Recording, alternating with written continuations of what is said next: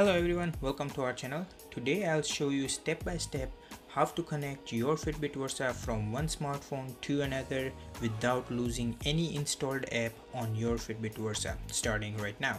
If you're someone new to our channel, please consider subscribing to our channel as we do regular reviews for various smartwatches like this one, smartphone reviews, how-to videos, DIY, tutorials and much more.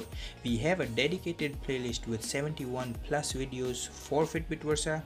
Be sure to check it out. Alright guys, let me brief you about the whole process quickly before I show it to you. In order to connect your Versa from one phone to another without losing any apps, games or clock face, paid or free, which you have already installed on your Versa, here is what you need to do.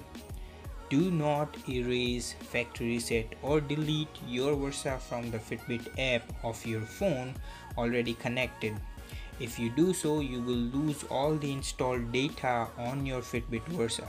So all I did was just put my phone, that is the Galaxy S10 Plus, on airplane mode so it does not connect to Versa via Bluetooth or Wi-Fi. Then on the newer phone, in my case it'll be my wife's Galaxy S10, install the Fitbit app from the Google Play Store, log in with your Fitbit account. If you do not have one, sign up for it, then turn on the Bluetooth and Wi-Fi.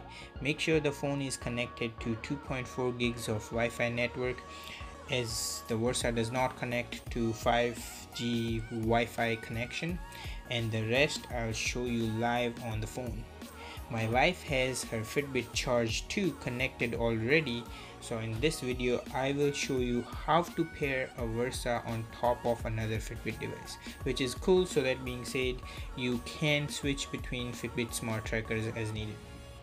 So go on the account section of Fitbit app where you will find the watch already connected. In my wife's case it's the Charge 2, and right underneath it is the setup device icon. Go ahead and click it. The next page will be the list of all the Fitbit devices. Select the Fitbit Versa and click setup Fitbit Versa. Next, click on the I agree button to agree to their terms and conditions. The next screen will be the instructions, like the whole process will be 30 minutes, which only took about 10 minutes for me.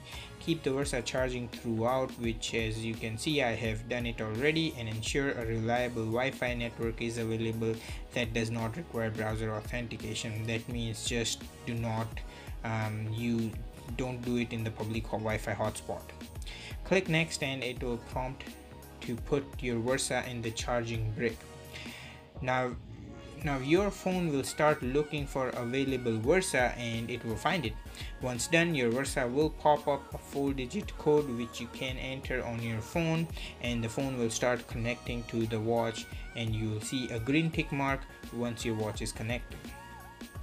Next screen will be the setup Wi-Fi on your Versa.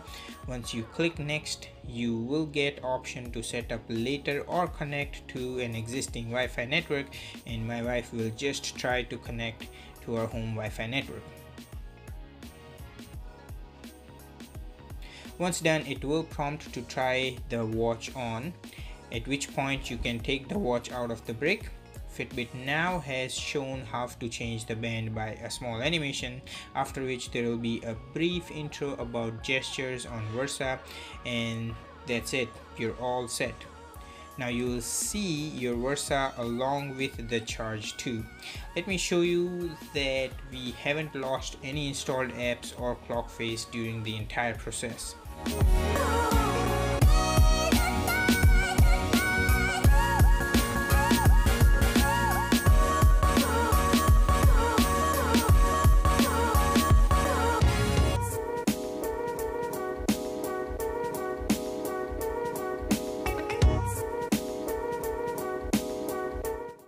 So that's it for today's video. Guys, if you are looking for awesome accessories for your Fitbit Versa, I have linked our Amazon storefront in the description down below, where you will also find our collection of paid and free custom made clock face, as well as link to try Amazon Prime for absolutely free. Be sure to check it out, and also check out our playlist at the end of this video where you'll find 71 plus videos for Fitbit Versa, and I'm sure you will like it. Comment down below if you were able to connect your Versa on another phone and how was your experience. So I really hope you found this video helpful. If you did, then please give this video a thumbs up, and maybe give it a thumbs up anyways as an appreciation to our effort for making this video. It really means a lot. Thank you so much for watching. Please make sure you subscribe so you don't miss any upcoming videos, and take care. I'll see you guys in the next one. Peace.